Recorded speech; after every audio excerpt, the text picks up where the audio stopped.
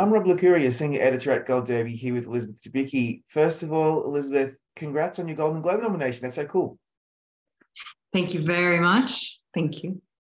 You've won a ton of awards back home in Australia, and you were probably this close, I think, to like Oscar buzz and consideration, and then a nomination for Widows. So you're now on this awards trajectory for The Crown, playing Diana. What do accolades like that mean to you?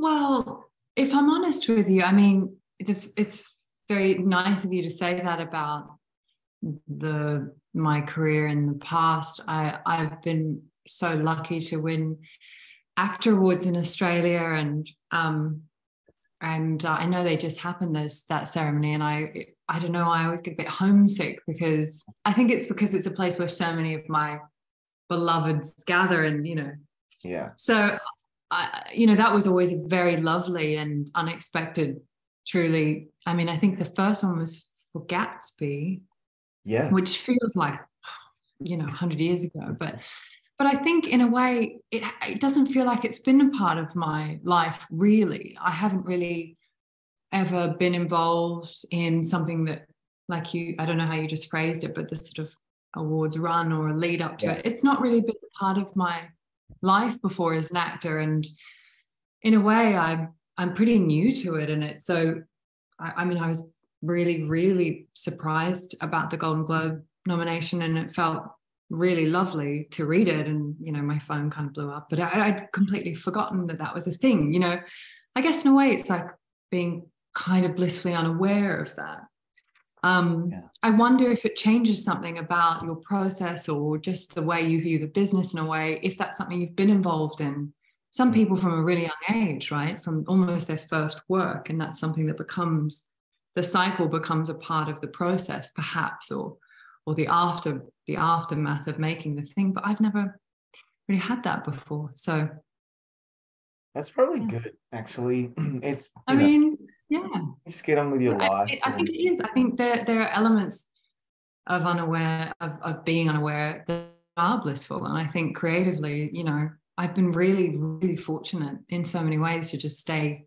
I just stay in the bubble of the thing I make, and then I sort of go back into real life, and I don't, I've never been somebody who's had to deal with even like public recognition or anything ever. Yeah. So I always feel like in a way I've been so lucky to just work with incredible people and like sometimes like just beautiful projects, and then I just go back to normal life, and then I work again, and that's for me, that's been amazing.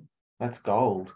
Let's talk about The Crown, because honestly, everyone that I speak to about season 5, people want to talk about you in this role. It's like it was meant to be. Not only because of your physical likeness to Diana, but just in the way that you're able to capture her cadence and her body language, her facial expressions. Really amazing. So let's start with this. The show does a really admirable job, with humanizing the royal family, whether you like them or you're not, or you don't, whether you're a monarchist or you're not, it doesn't matter. These are just about people in this position of power, and it's fascinating. What preconceptions then did you have about Diana and the family, and did they change or adapt after playing her? Yes, definitely changed and adapted. I would say I've always kind of said that the canvas I came to this with was relatively neutral. I mean, I think for me as an actor, it was an advantage to be an Australian coming into this role, because in a way I got to look at the world of the character itself, the history of the country in the 90s, all these things were foreign to me in so many ways. And so I got to just open up that booklet of research and in a way have this distance from it so I could absorb it without memory, without agenda, or without really any opinions that have been solidified yet.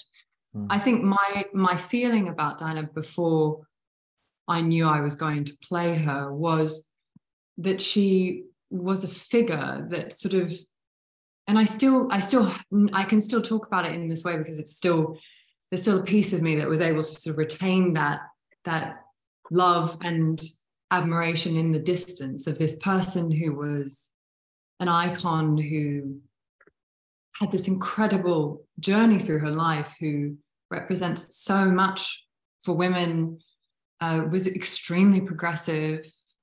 And also, I think my relationship to her was sort of through her being a mother to these incredible children and through what they had to go through. I mean, it's a question you get asked quite a bit playing this character, is sort of, what is your earliest memory? And I grew up in Australia, and I think, like lots of people my age, my first understanding of this person's significance was through watching my parents watch the funeral.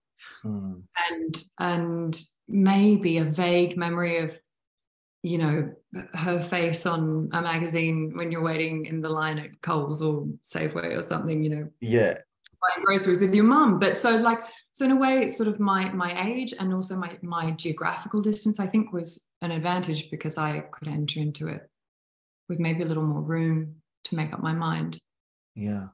That's actually, yeah, that makes a lot of sense to me. And I think that probably would have helped tremendously. There's no preconceived notions about her. In fact, it reminds me that, you know, when actors play real people, particularly people like the royals, there's so much entrenched kind of expectation heaped on it, and preconceived notions that we have about them. And you have to toe this very delicate line of playing this character authentically, and also making sure that she comes across as, you know, what we expect. And then you don't want to mimic or parody even her. You want her to be real. So was that difficult for you to get into that mindset when you first started production?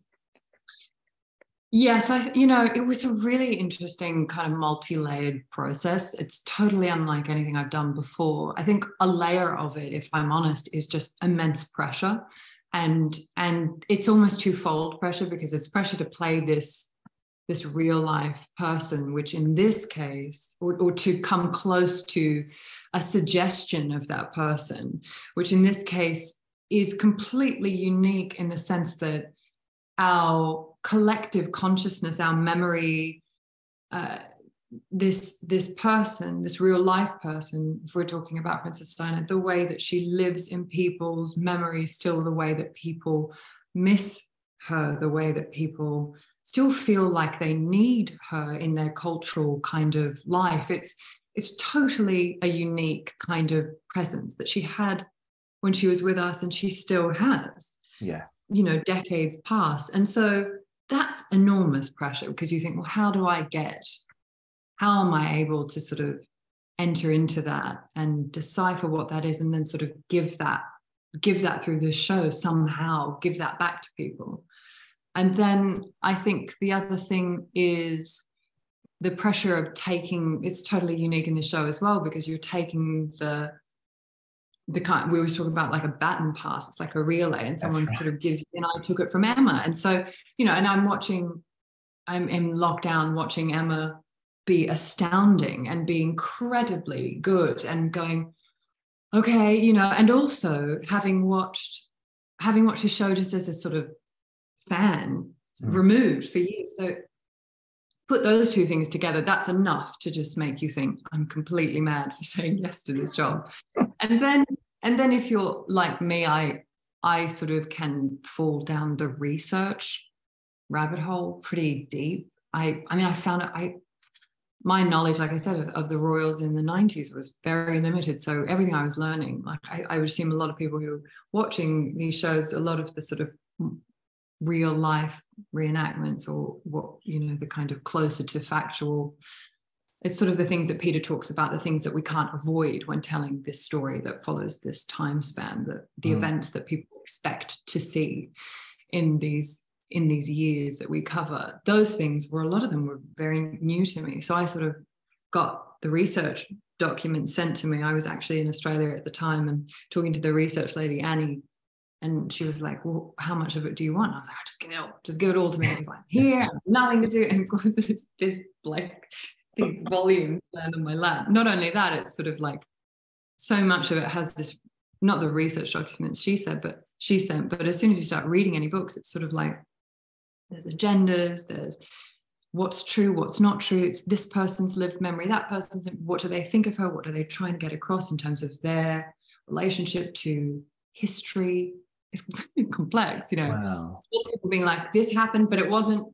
And a lot of people sort of saying, well, I remember this, and this couldn't have happened like that. And it's a minefield. And then all of that was whirling around at the beginning of the process for this. And then this sort of really, thankfully, kind of this godsend moment where you actually get a script, and then you read the script and you realize it's all of what you've picked up and absorbed as being, and watched and listened, and everything is sort of now being refined and funneled into this blueprint, very, very clear blueprint, which is clearly Peter's interpretation of these people.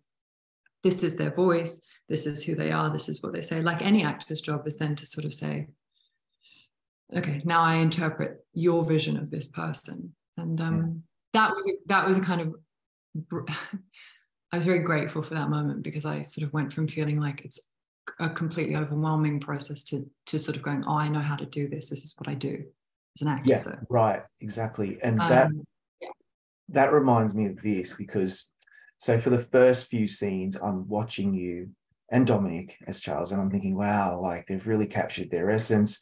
You look a lot like her. This is wonderful. I'm going to really get into this. I know Diana. I feel familiar.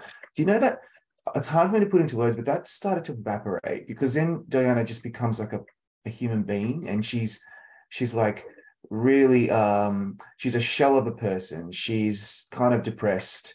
She's also amazing in public. She's a great mum. And there's all these things that I started to connect about her that had nothing to do with who she was. And so I then wondered, okay, how do you, like, what work did you have to do to just think about her, you know, her body language, her facial feature, her facial expressions, like the Panorama interview? It's uncanny. It's exactly like the interview that we watched back in the day, but I wasn't thinking about that. I was thinking about what she was going through as a person, and that's a really difficult thing, I think, for performers like yourself to do. Well, I'm glad that was your experience, because I think, you know, and I guess this is kind of sort of what The Crown has done, and in a way it's a real gift and an advantage to the actors, because you go into this job knowing that you're never aiming for something that's that you're never aiming to sort of like come so close to it's not about, it's about essence. I know that sounds sort of like this intangible thing, but it's sort of about capturing something that, like I said, that suggests something to the viewer, and then you hope that you've given them enough in a way that they then will trust you as the actor, and will sort of come on that psychological journey with you. So I'm glad to hear that was what was happening, because it's an interesting balance. It's very muscular. You never feel like, I find it difficult to describe, because I'm never sort of like, this is what I do. Mm-hmm. It's sort of like every day, and I'm still shooting season 6. I'm back to work in like 10 hours. So every day, and it's part of the challenge and the satisfaction of this job, but also the challenge of it. It's like, you're always sort of looking for it, and you never quite figured out, oh, this is how it works. Every day, it's like, you sort of come closer to that sort of humming center of it, and then you might drift away a little bit, or you become hypercritical, or you think, oh no, I don't know if that was close to it, but the people who are watching the thing are receiving something different, and which is what happens anyway as an actor, right? You know, how many actors sort of think, I feel like this is every actor's experience is where you think, oh no, give me another take, and the director goes, no, that was it. And what you're giving and what you're feeling on the inside are often so different. But with this, you know, there was a methodology that the machinery of the show in a way has in place, which is to do with the people we work with, the dialect coaches, William Conacher, who's sort of like the royal voices expert and amazing at it, and Polly Bennett, who's the movement coach. I think what they gave me, and I, in a way, blissfully had time for this, because it was during this really strange period of our history where I wasn't working on anything else, and I was I was in Australia and I was living with my sister, and I was like, I have all this time to immerse. I guess there was a part of me that unconsciously thought, if I just spend a lot of time near this, listening to the kind of sonic landscape of this character, and I don't know, you just sort of slowly absorb it, because what you don't want is to be thinking. So it's sort of like you almost have to spend enough time swimming around in it that you, when push comes to shove and you actually have to suddenly do it in front of a camera, which, by the way, the first time I did it was totally terrifying. You want to have at least this feeling like something's going to catch you, like some degree of your prep is there. And then it sort of is like a muscle. I know a lot of the actors who work on the show feel that like they then, the longer they do it, the more confident we become that it's sort of working. But it's very, very unique. And I will say that it was a lot, for instance, something like the Panorama interview was just more watching of a thing than I have ever experienced in my life as a person and an actor. Like the amount of time I spent, because it's this double-edged sword. It's like you have the real thing there. That's right. But then because the real thing is there, how do I then throw that away? You know, so you just. I'm amazed that the show, Peter Morgan, even attempted to go there, because you're right. Like, I kept thinking, watching you in particular, more than probably maybe anyone else apart from Imelda and the other previous actors who played the Queen, this could have gone really awry. Like, it could have been a disaster. And I mean, thank God it's not at all, because this is why we're chatting. It's actually a triumph. But wow, this is the pressure. And there's another episode, Couple 31, episode 9, where the scene with you and Dominic at the table, where you have that last reckoning before they go their separate ways. I was blown away, because then I just forgot that we were talking about the Prince and Princess of Wales. And I was just thinking, this is a couple. We all go through stuff like that, you know, very humanizing. So that's a gift. But there is something I wanted to raise with you before we go, and that is, you're on production for season 6. There's going to be a hell of a lot of attention on the show when that comes out, because of it's going to deal with Diana's death. I know you've said it does so very sensitively. Dominic also agrees. He told me that a few weeks ago. But I mean, you already got all this challenge. This has got it raises it to 11. So how's season 6 been for you, given the pressure to make sure that you all honor her legacy in a particular way? You know, it's like I said, because I'm doing it at the moment, it's difficult for me to sort of explain how it feels to do it. I guess my hope going into this, more than anything, you just hope that you, like you said, that you honor something as close to your interpretation of the truth of this character as you can get, which is always your job. But I'd be lying if I said that the responsibility I felt going into this, and maybe particularly now, is you know, I take that very seriously. And I think we all do on this show. I mean, I know we all do on the show, but, you know, I'm sort of carrying that in my body at the moment, in my heart. It's not easy. It is being done with grace. It's an undeniably devastating thing. So it's, you know, I don't imagine I'll ever have to, or, you know, be asked to do anything that comes close to this. Like I said, the layers of it being both, you know, real in memories for people, imagined on the screen, you know, getting close to something, but also allowing for an interpretation. It's super complex, but, you know, I'm doing my best. You absolutely are. Elizabeth, it's been a real pleasure. I thank you for your time. It's an amazing performance. I can't wait to see you on the Emmys red carpet next year as well. I'm not jinxing that.